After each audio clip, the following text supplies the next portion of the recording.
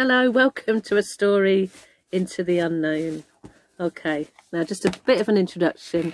I've been trying to write something for this story thing and I just haven't been able to come up with anything that makes me feel excited or inspired, and I'm not sure why. I think I've just got a bit stuck.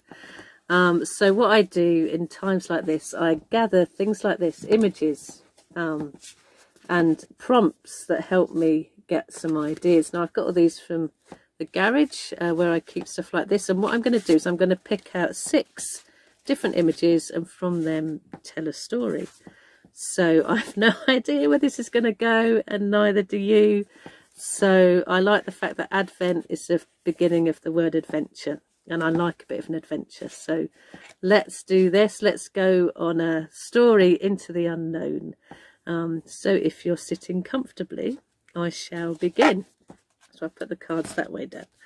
Right, so once upon a time there was, right, what's this? Okay, there was a badger who lived in a wood, and it was a beautiful place to live.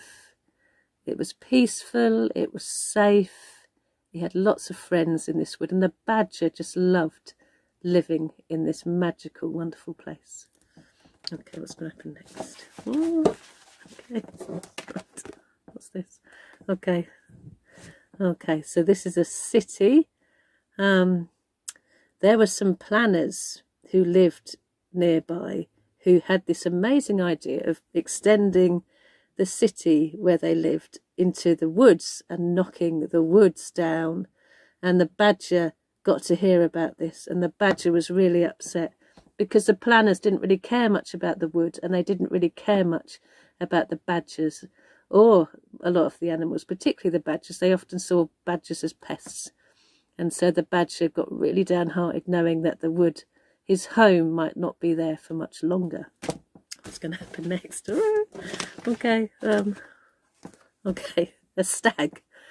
So whilst the badger was getting really upset about this oncoming disaster, a stag bounded in, and I think I like his antlers. They look really joyful, and I think they're golden pairs, but I'm going to say they're bells. So this stag came bounding into the forest.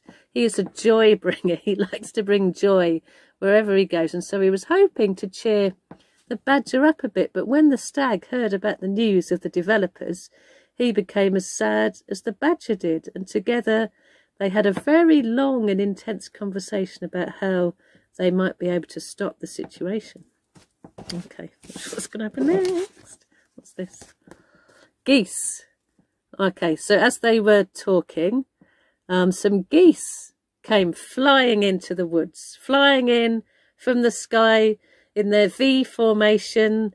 I've seen a lot of them lately, high up in the sky, and they just are really good at knowing how to work together. They know how to be community, and they know how to organise themselves. So they were exactly the right people to come and talk to the badger and to the stag about what to do about the developers. Okay, so what happened next? Oh, right, okay, what's this? Okay, so whilst they're discussing plans to save the situation, they decided to nominate a leader, and they would dress this leader up in human clothes. So they found a bobble hat, and they found a jumper, and they found a scarf, and they found some gloves, and they dressed the badger up in these clothes to go to the next development planning meeting, which was the very next day. Dun, dun, dun, dun, dun. And what happened next? The final card. Sheep. So whilst the badger's at this planning meeting, the doors burst open and in come a load of sheep with Santa hats on. And the meeting is suddenly thrown into disarray, and the developers don't know what to say. And so the badger speaks louder about his passion for the forest. The sheep bleat louder, and then the stag comes bounding in. The geese come swooping in. And suddenly all proceedings are brought to a stop because the developers are listening to the voices of the animals, and listening to the badger particularly, who just loves the place where he lives. Now, I don't know whether this is going to be expanding into the woods or not, but it was just a wonderful thing to think that the power of the badger's voice, whoops, of the geese's voice, of the stag's voice, and of the sheep were powerful enough to at least begin to make a difference.